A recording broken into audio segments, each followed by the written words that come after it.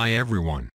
In this video, we're going to take a look at how you can enable or disable cellular data on the iPhone 14 or the iPhone 14 Pro Max. On the home screen, tap on Settings. In Settings, go down and tap on Cellular. Then tap on Cellular Data switch at the top to turn it on. Once you turn on cellular data, you can also personal hotspot to other devices.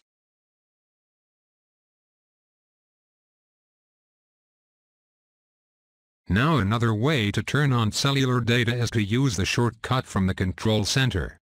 So if you swipe down at the top on the right hand side, in here you can tap on this cellular data icon.